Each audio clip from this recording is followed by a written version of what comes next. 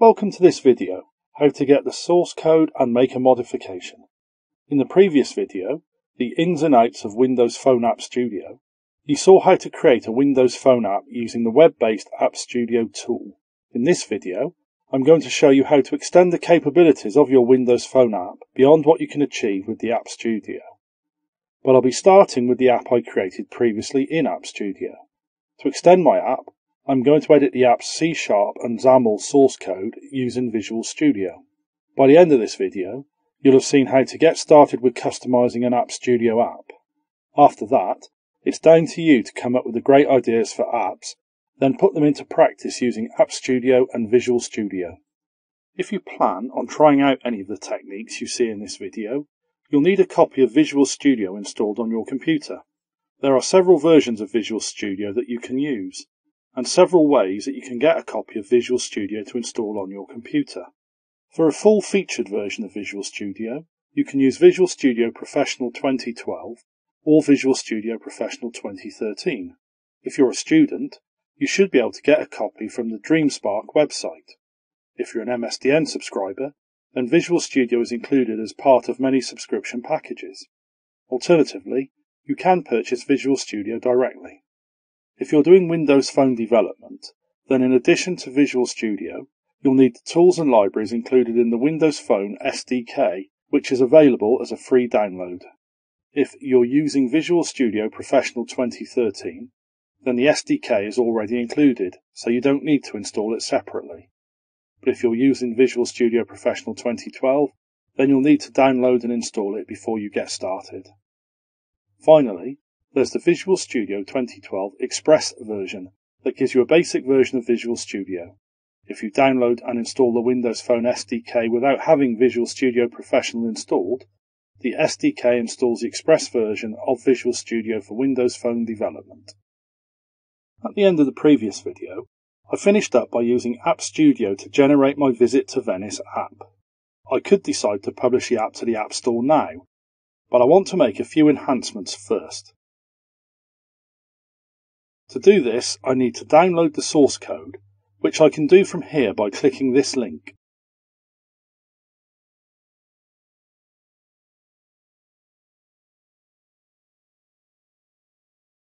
I'll save the app.zip file here.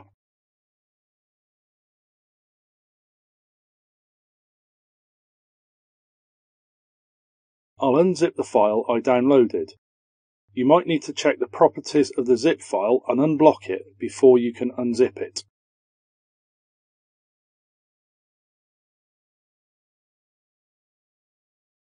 If I drill down, I'll find a file called app.sln in the app folder. This is a Visual Studio solution file, and if I double click, it will load into Visual Studio. For these security warnings, I'll clear the checkbox and click OK. The solution and all its subsidiary projects are now loaded into Visual Studio. At this point, I just want to try the app out and see how it behaves, and to do this I can use the Windows Phone emulator that comes with the Windows Phone SDK. The emulator runs the same operating system as a real phone, so I can test out how the app works without installing it on a real device. If this is the first time you've used Visual Studio with an App Studio project, you may need to change this setting here in Tools, Library Package Manager Settings to allow NuGet to download missing packages. I'll explain a bit more about NuGet in just a minute. I'll click on OK to save that configuration change. Now, I'll click this button here to compile the project and deploy my app to the emulator. You can see in this drop-down that there are a couple of emulator configurations with different screen sizes and memory to choose from. I'll go with this WVGA configuration. It takes a bit of time for Visual Studio to compile the app, start the emulator, deploy and launch the app. And here it is displaying the content of my menu section. I can navigate around my app, visiting the different sections by swiping left and right, and access the detail pages by clicking here on one of the thumbnail pictures. If I go to my list of museums and look at the detail page for this one, for example, then I can call the museum's phone number by clicking here. I'm going to return to Visual Studio and stop the session in the emulator by clicking here. In Visual Studio, a solution is a container for related projects and other resources. In this solution, created from App Studio, you can see two projects. There's a project called appstudio.ui that contains the app's UI code. There's a project called appstudio.data that contains definitions of the various data sources, such as the collection of museums and the RSS feed that my app uses. You might recognize some of the data source names from the sections I created in the previous video. This lib folder contains any libraries used by the projects and bundled with the solution. The solution also uses NuGet, which I already mentioned, to download additional libraries during the build phase. Using NuGet this way means that App Studio doesn't need to include a whole set of libraries as part of the downloaded solution.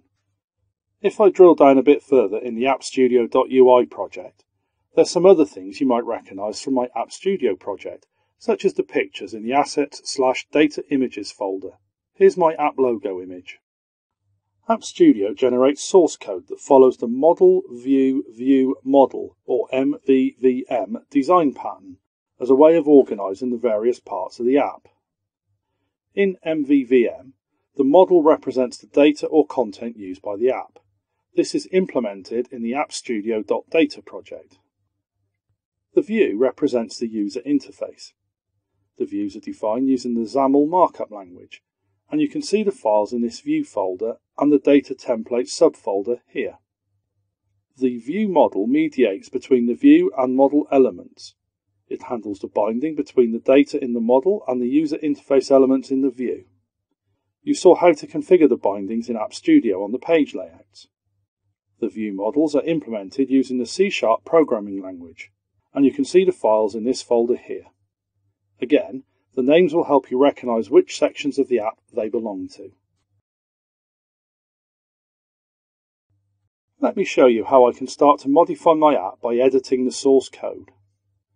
I'm going to start with this C# file in the appstudio.data project that defines the list of items on my menu.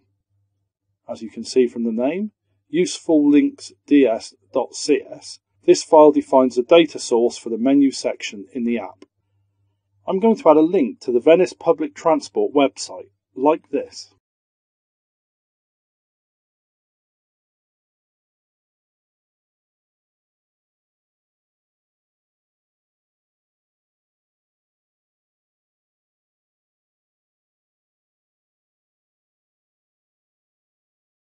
I'm going to save all the changes I made in the Visual Studio solution, and then see what the changes look like in the emulator by clicking here. And here you can see my new link in the menu section of my app. I can test it out here by clicking on it, and then return to the app by clicking the back button. Next, I want to show you how I can change the layout in one of the detail views by editing the XAML. If you look at this detail page from my museum collection, you can see that the action button is below the image and includes the museum's description. I want to put the action button before the picture and use the museum's subtitle instead of its description. To make the change, I need to first locate the XAML that defines the detail page. It's in this file, detail.xaml. The specific code I'm interested in is contained in this stack panel. It contains both the image and the call phone button.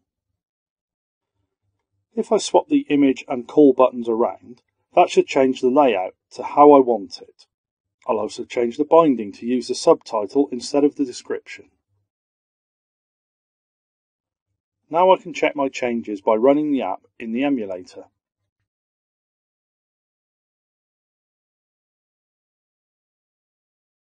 As you can see, the layout of this page has changed in the way I wanted. So now you've seen how I can modify part of my app by editing the XAML in Visual Studio. I should point out that after I've made a change in Visual Studio, there's no way of pushing the changes back into App Studio. From now on, I'll have to make any changes using Visual Studio. Next, I want to show you how I can make a slightly more complex change by editing the C# code to change the behavior of my app. Before I make any more changes, let me show you how I can use the debugger in Visual Studio to understand how the app is working. In the View Model class for the Useful Links section, I'm going to find the code that is executed when the user clicks on a menu item. If I click in the left margin here, I can set a breakpoint in the code. Then, if I launch the app in the emulator and click on a menu item,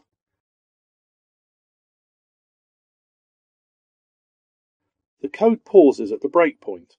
If I hover my mouse over the current item variable, I can see the URL that the app is about to navigate to.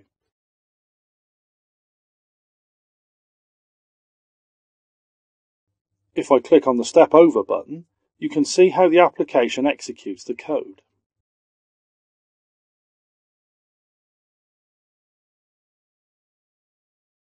Here, I have used Step Into to step into the Navigation Services class that handles the navigation in the app.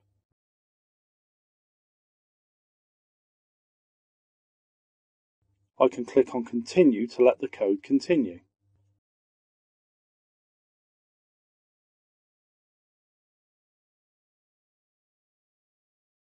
Let me stop the debugger and go back to Visual Studio.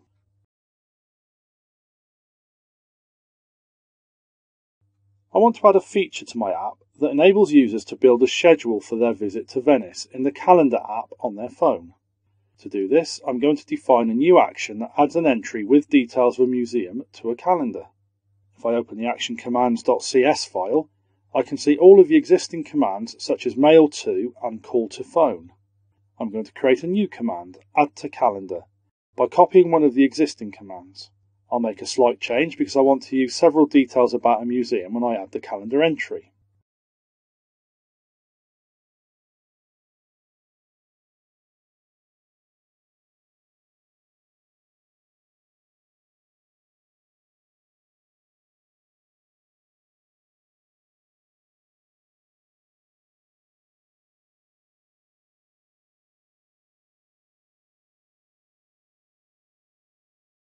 To get rid of the red underscores, I'll right-click on the museum's DS schema and choose Resolve. This adds the Using clause at the top of the file for the namespace I'm using.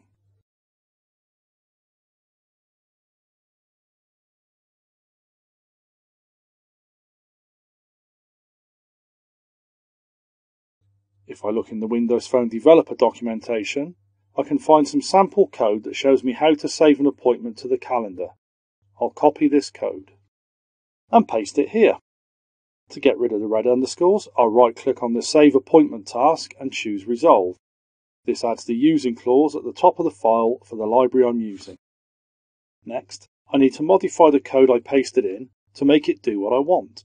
I'll let the user choose a start and end time, and I'll replace the subject, location and details with information about the museum.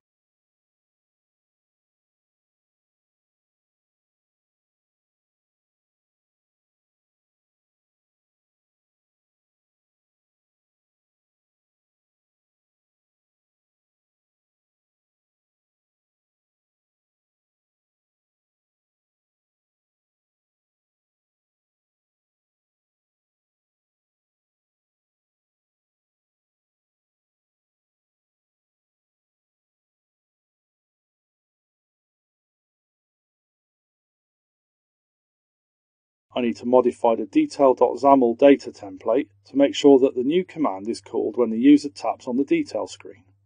I also need to make sure that all the details of the museum are passed to the command and not just the phone number.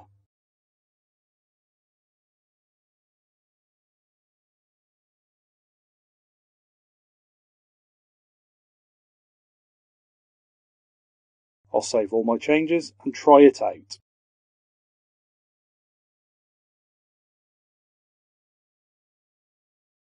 In the emulator, I'll navigate to one of the museum pages in my app.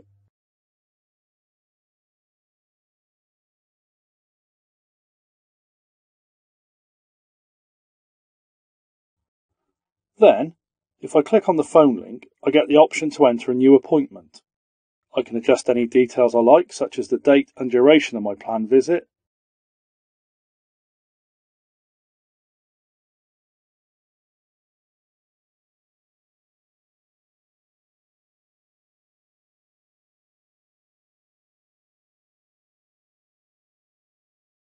and then click the Save button. If I navigate to the Calendar app on the phone, you can see that the appointment was added. If I click on the appointment, you can see the full address and description of the museum.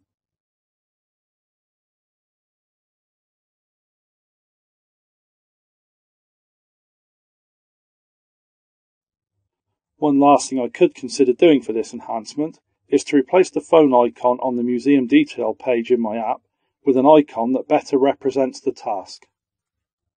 I want to show you another change I can make by editing my app's C# code, this time changing the behaviour of a data source. Currently, the app displays my list of museums in the order they were entered into the data source in App Studio. What I want to do is provide some way to sort the entries. I've modified my data source in App Studio to include a priority field, which isn't visible in the app. I'm going to use this to sort my list of museums by priority order in the app. In the AppStudio.data project, in the Museums DS class, there's a method called loadData, which retrieves the data from the data service. This is where I'm going to make my change. First, I'm adding a using clause for link because I'll be using a method from this library.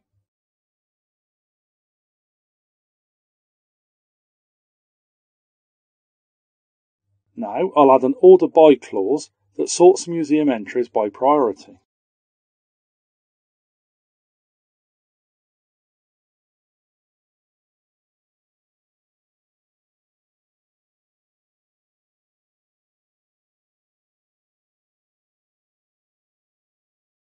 If I run the app now, you can see that the museums are sorted in my priority order.